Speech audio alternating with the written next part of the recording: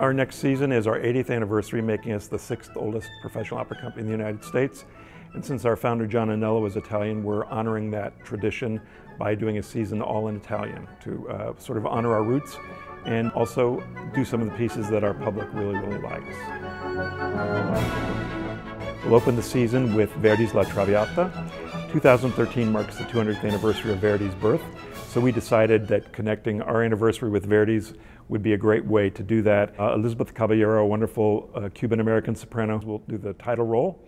She'll be joined by tenor Orlando Sanz, who's making his debut with us, and a wonderful baritone, Mark Walters, singing the elder Germont, Alfredo's father. So a great cast to do this first opera.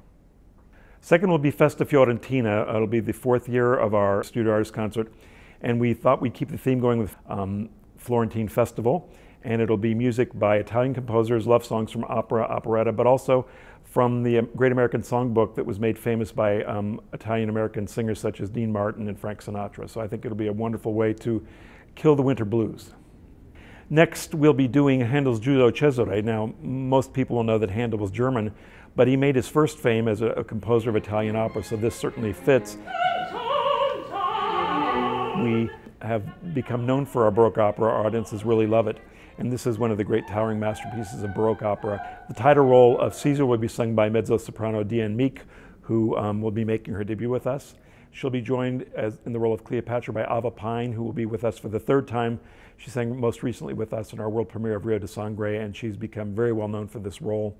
And Adriana Zabala will be singing the role of Sesto, and she was with us this past season as Cherubino in The Marriage of Figaro. So it's a fantastic cast to do this masterpiece of Baroque opera.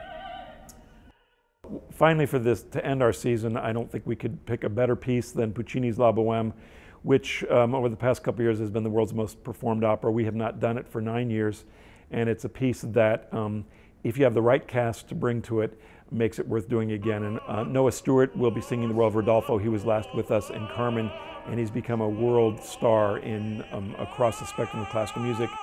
He'll be joined in the role of Mimi by Alison Cambridge, who will be making her debut with us. She's a well-known star at the Lyric Opera and at the Metropolitan Opera, so we're pleased to have her with us. I think it makes a spectacular exclamation point to end our all-Italian season.